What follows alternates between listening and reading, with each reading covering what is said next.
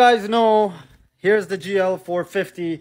We're going to be repairing it. I told you guys I'm going to be spending some time with my son and we're going to be bonding and trying to fix this problem. Now, I want to make a few things clear. I posted a video on this. It was a $10,000 repair bill. It had nothing to do with the shop. It's not that the shop is trying to rip me off or anything. I know a lot of you are like, maybe it's the shop. It's not the shop. The work is legit $10,000 worth of work. It's the wiring harness, the ECU, 8 sensors, and a bunch of other stuff that I need to do.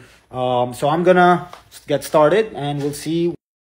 So the first thing I want to tell you guys is, of course, I removed the covers.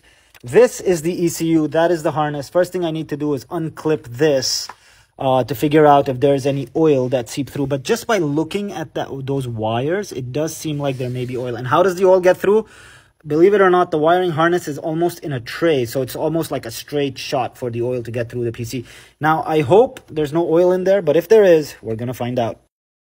Disconnected the ECU, and I do have some bad news, unfortunately. I don't know if you guys can tell or see, but there's a little bit of a shine, a gloss on the wiring harness pin, and that means this pin is dry. This one is the one that's a little shiny, and what that means is there's a little bit of oil. All right, that confirms it. The harness does have oil in it, so we're going to unbolt all of this and get that taken care of.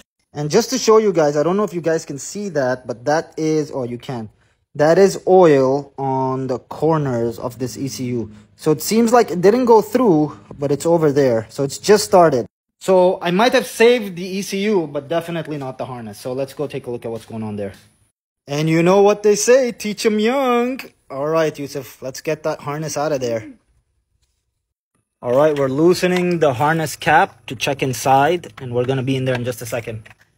All right, guys, so this is how much progress we've made so far. We're looking for oil in the harness. Now, the pin does have oil in it. It's shining, I can tell. But the harness seems pretty dry, so I'm going to follow it all the way to the pin and see where we end up. Okay, quick update. All right, so I chased everything down all the way. Couldn't find the oil on this side. So on this bank of the harness, I've opened everything, as you guys can see. And there's oil here, but it's not coming from this side. So what I'm thinking, and what it seems to me is happening, is that the oil is coming from this side of the harness, which means it was either one of these two sensors over here. So I'm going to chase the line, and I'm going to see how far I get.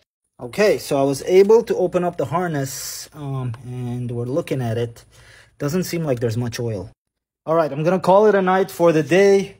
You guys are going to get to watch me try to fix this problem on my own. So I'll stay